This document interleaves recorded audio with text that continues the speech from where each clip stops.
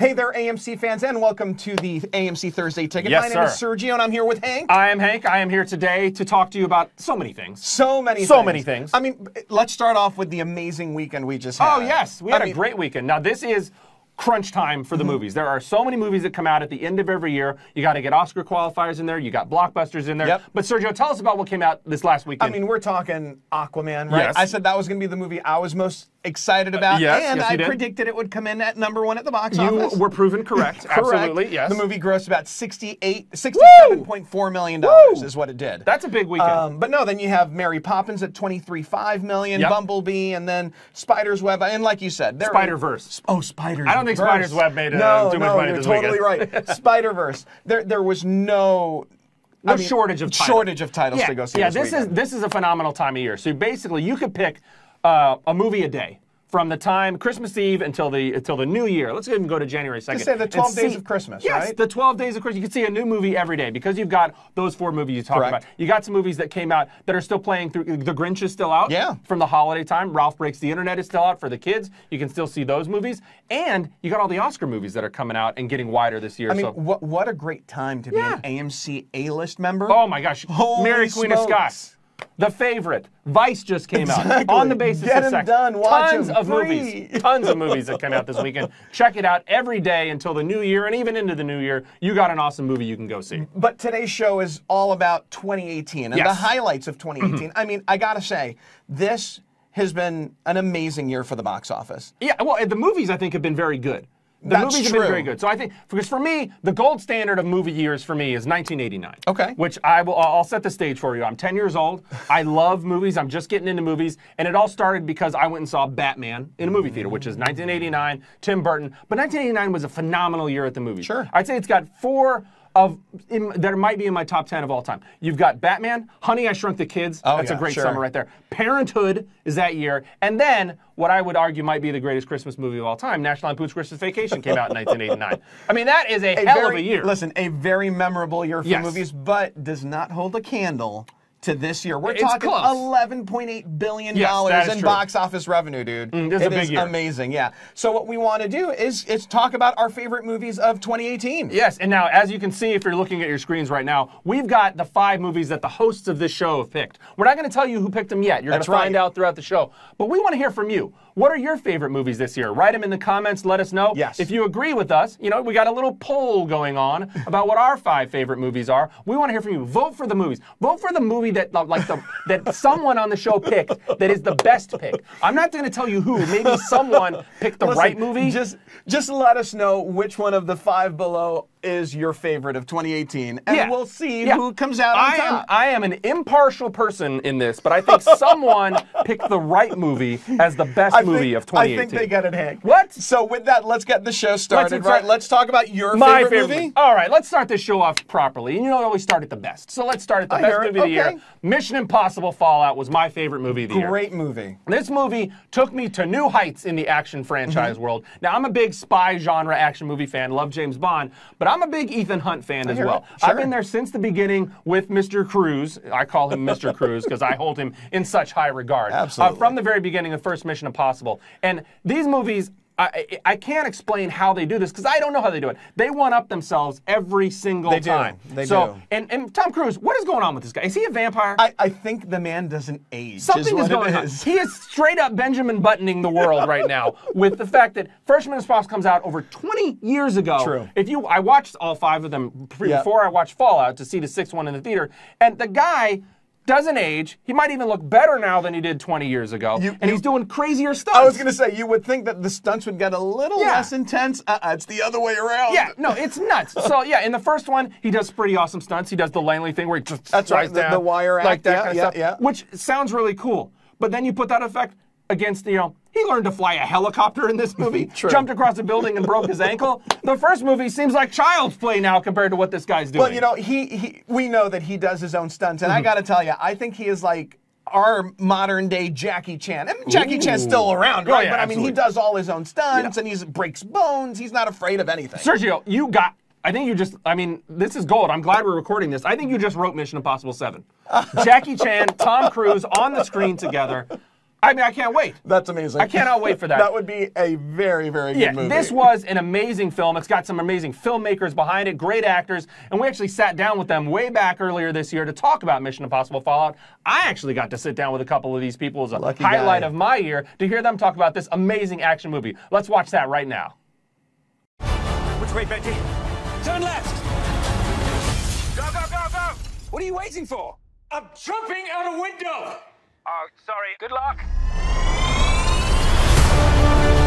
The live action in this movie is really more intense than anything we've ever done before. There's a high altitude, low open skydiving sequence. There's a helicopter sequence with Tom doing all of his own flying. But there's also a really good character drama going on in the story to boot. It's really a different Mission Impossible. It is fantastic. There was points where if I were to count how many times I came close to death in this movie, my mother probably wouldn't be happy to hear it. The scope of this film is extraordinary. You know, it's going to be a great summer blockbuster in every sense, I think.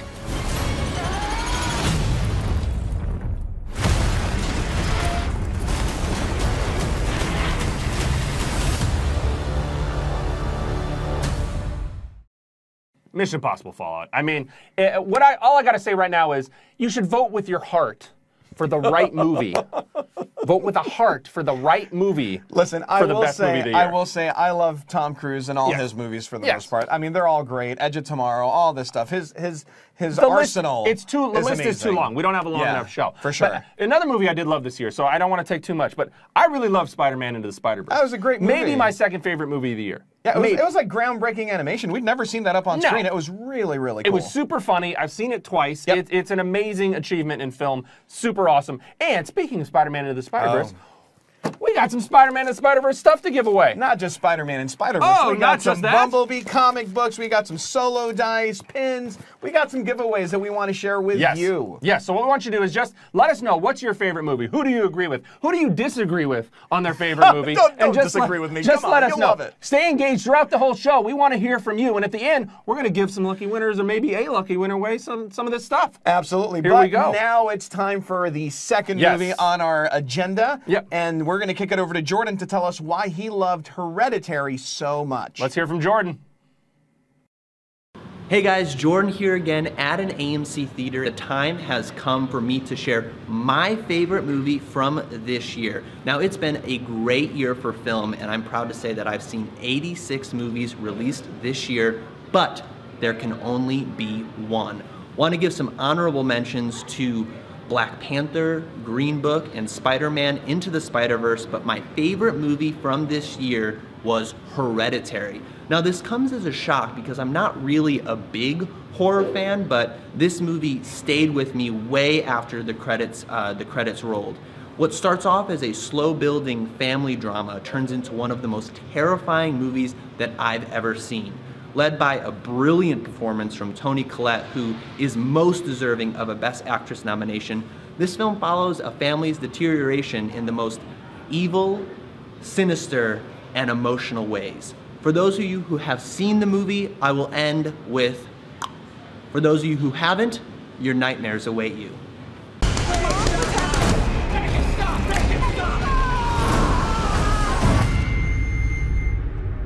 It's quite extreme without being, you know, sensationalized. There's a real truth to it, and it is really profound. She isn't gone. I think the thing that really makes Hereditary unique is that even if you took all of the horror or thriller aspects out of the film, it would still be good because it spends enough time developing the family relationships and the characters. The sound is incredible, and visually it is a very exciting movie. Mom? I don't like this. Dad, I don't like this. What's happening? Hina! It's kind of brilliant how Ari made it curdle into horror and made this family that's got all these horrible things going on, makes them go to hell, and all their awful, tumultuous guilt and all those things become literal. It's completely shocking, and I think the scariest thing about the movie is there is absolutely no hope. Yeah, so no doubt Hereditary was a fantastic movie as well. One of the scariest movies we've seen in a very long time. But not scary because it just jumps out and stuff. I mean, girl cuts the head off a spurred. That's scary in and of well, itself. There are a lot of severed heads in the movie. It messes with you inside your head too, not just your eyes, but inside your head. It's like I said when we first talked about the movie months ago. It's a sophisticated horror movie. I like it. It's what it is. Yes, it's a sophisticated you get dressed film up to watch this movie. It's sophisticated. No, but it's very, very smart in and the cerebral. way. And cerebral. Cerebral. Exactly. Yes. And I think that's what made the movie stand out and made it so successful. Yes. You know, it's one of A24's biggest movies. Yeah, it was sure. a great movie. And it came out earlier in the year, too, so it's had some staying power as well. So if you are a fan of the movie and the movie maybe shocked you and wowed you, make sure you hit the wow button below. It's doing like this. Let us know. Yes. Which is kind of what you did when you watched the movie. It's what everybody did when Tony they saw the comes movie. out and goes, yeah, exactly. It's just very scary. Very scary. So now switching gears, right? We're moving away from the horror, moving into a little bit of some drama here. Some we're going to talk about drama. Star is Born. Yeah, and I've been working on my Jackson Maine impression. I love it. And I just think this movie's phenomenal. The movie was phenomenal. When you got something to say and people are there to listen, it's just beautiful. So with that, we'll talk more about the movie later, but let's listen to what Kaylee had to say about her favorite movie. Kaylee, I want you to come on stage and sing this song with me. Thanks, guys. It was so hard to choose what my favorite film of 2018 was, but I think that it has to be A Star is Born. I loved seeing Bradley Cooper, who we know as an actor, transform into the world of musicians. And on the flip side, Lady Gaga, a well-known musician, transforms into the world of an actor. And not to mention, this has one of the most memorable soundtracks that is still sticking with us today and will probably stick with us for a really long time. So the cast, we got to sit down with them and talk about why we need to see this theatrical musical experience in a theater. Let's see what they had to say. Come sing that song that I love. No, I can't do that. Here we go. It's not funny. That's interesting. It is a lot of why I wanted to make this film is I wanted it to be a theatrical experience. It's why part of why I was subjective on the stage. You know, that you can live vicariously through the two musicians, especially her. And in order to do that in the right way, you have to see it big because that's how one experiences it. It's the closest thing to you seeing it live. You gotta see the veins in the neck. You gotta see the sweat. You gotta see the moments with Jackson and Allie together, singing together on stage on one mic. It was definitely made for the big screen. It's, you know, it's like going to a concert. It's exactly the same thing. It's huge. When you're in there in a theater and it's surround sound and it's, you know, it's an experience you should have, you know. Look at me. All you gotta do is trust me. That's all you gotta do. So, Star is Born, absolutely incredible film. Yes. There's no doubt. Maybe one of the best times you've had at the movies because you felt like you're getting a movie and a concert at the same time. Absolutely. No, it's a 2-for-1. And now's a very good time for you guys to start sharing, you know, share with your friends. We're here, tag people, get people involved in the conversation. We want to hear the conversation. What are you guys talking about? What is your favorite movie that you're talking about with your friends? You got to share the video so they can then vote for the right person and the right stuff for this movie. But no, Star is Born, I mean, the movie's going to be up for God knows how many Oscars. It's already up for a lot of Golden Globes. I can imagine Best Director, Best Film, Best Actor, Actress, They're talking score. about this being the first movie in a long time that has a real chance to get the big four, to get actor, director, actress, and picture. And kudos to Bradley Cooper. I mean, this was his directorial debut. First movie out of the gate as a director, and boy, what a way to make a splash. Yes, I mean, it was awesome. Now, another movie that made a splash this year, Black Panther. Just a little bit of a splash at the beginning of the year. Third highest grossing movie domestically of all time. Ever. Of all time. $700 million. Yeah. Out of control. So our friend Alicia yes. picks Black Panther as her favorite movie of the year, but we got to hear her talk about it, right? We can't talk about it. It's Alicia's time to shine. Let's hear from Alicia right now. Hi guys, I'm so excited to talk to you about my favorite movie of 2018. It should be no surprise to any of you. It is The Black Panther. It broke records during pre-sale. It broke records opening weekend. First, an ensemble of African-American cast this large, being this successful. I was so proud to be at the premiere, saw the beautiful red carpet, the wonderful stars, felt the energy and excitement that they had. I knew from that moment that it was going to be amazing, and it was. I've seen it probably a billion times. I'll probably watch it tonight because I've been talking about it today. I love this film for so many reasons. from the cast, from the women that were in the film. Shuri in science, teaching her brother how to wear better shoes, but also how to use the technology to be a successful king of Wakanda. I love this movie. I'm so excited. I'm proud of the people that are in this film. It got nominated for Golden Globes. It's probably going to get nominated for Best Picture. Quote me on that for Academy Awards. It might even win. I'll go crazy. I love this movie. You probably do too. I have to end it like this. Wakanda forever. Wakanda forever! You know, for us, Wakanda is a high-functioning society. And what you see in all societies where you see the presence of women. Strong women, smart women, powerful women, people of color. I think what Wakanda offers us is a glimpse of a nation where both sexes are realizing their full potential. I think I love the idea of young girls seeing all of our characters, but seeing Shuri, you know, the idea of even that issue around girls in maths and sciences. It allows young girls to be able to imagine what they could be and the potentialities of what they are. Step into the spotlight.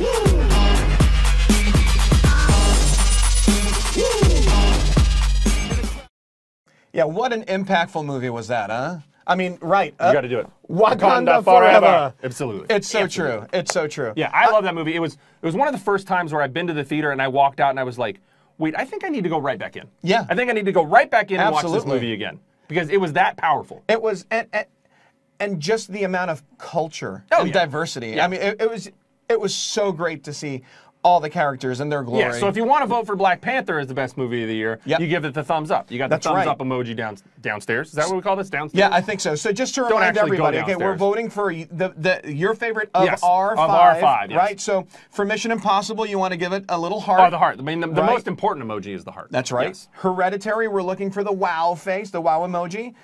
For Star is Born, we're looking for the sad. You know, because the movie's not. It's sad. Slightly downtrodden at times. For Black Panther, we're looking for a big thumbs up. Yep. And now for the final film that we got to talk about, your favorite movie of the year.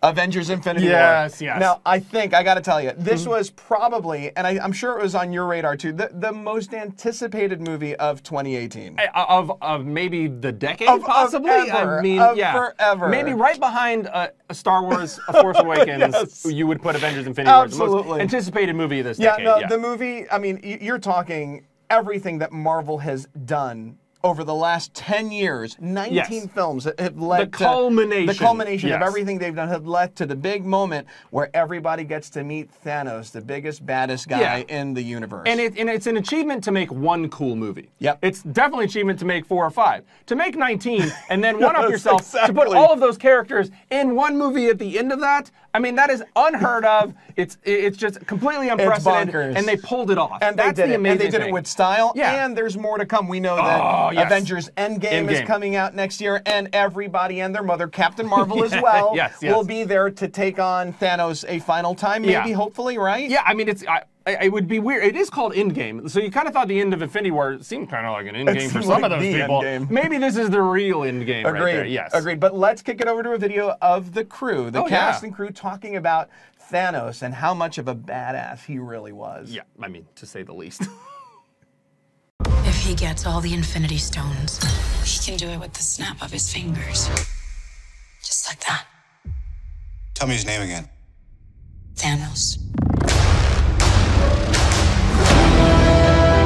He's very intense, and I think very unique amongst the canon of Marvel villains. He's got genius-level intelligence, he's nearly invincible, and he's strong-willed, and he's got a very specific goal in mind, so it's going to cost the heroes a lot to try and stop him.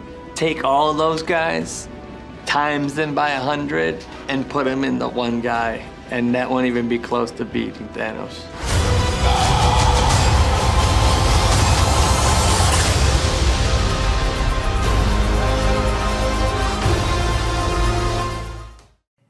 So I absolutely loved Avengers. You know you loved it What's too. not to love? I mean, it's amazing. What's not to love? And you know, you're looking forward to the next one, Avengers Endgame. Absolutely. And I'm telling you right now, Sergio, Avengers Endgame, probably already my favorite movie of 2019. Already my favorite movie of next year. Haven't even seen it. It's going to be incredible. I'm declaring it now. Absolutely. I got you. And you know what? You've told us that you love it too because, you know, it was the 4th highest grossing movie ever. Of all time. There you go. There you go. Right behind Black Panther. Yeah, so Sergio, we need a recap right now. How are they voting? How are they going to tell us what their favorite movie is? We've been taking this poll right down below so you can see. If you loved Mission Impossible in 2018, give it a nice heart emoji. Yes, If you loved Hereditary, give us the wow emoji because you were so wowed and scared by it. If you loved A Star is Born, give it a nice sad emoji because the movie is a little bit sad. If you liked Black Panther, you're going to give it a big thumbs up. And Avengers, give it the angry emoji, like Hulk smash. Like, what are you doing, Hank? We're in the middle of a show. I'm sorry, were you still talking? Yeah, we're in the middle of a show. Okay. Well, you know, Aquaman's starting in like 10 minutes. So I think I'm going to go. I got to go. No, you got to stay. I got to go. I mean, we already know who won. We already know who's going to win the poll. We don't know who's won yet because we still got another couple minutes before the show ends. Okay, well, I think I got to go. Aquaman's starting. Well, you know what? All right, fine. You take. I'll text you. I'll let you know text who won. me the answer. Let me know. Who won. Let me know who won. Because I'm a little upset right now that this guy's leaving. Give us an angry emoji. But we're going to shoot it over to our next segment, exclusive offers, where we're going to talk about some offers in the AMC verse and talk about our winners of the price packs that we showed earlier today. So let's check out some AMC exclusive offers.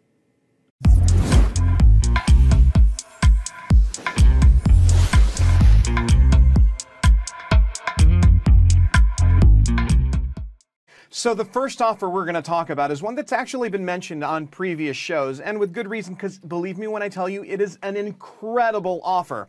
So get your passports ready because AMC Stubs members who purchase tickets to Mary Queen of Scots from now through January 6th will be automatically entered to win a 7-day, 6-night trip for 2 to Scotland and England. You'll be able to take a tour of Westminster Abbey. So don't forget, AMC Stubs members purchase tickets to Mary Queen of Scots between now and January 6th, and you'll automatically be entered to win. So take advantage. Don't waste any time.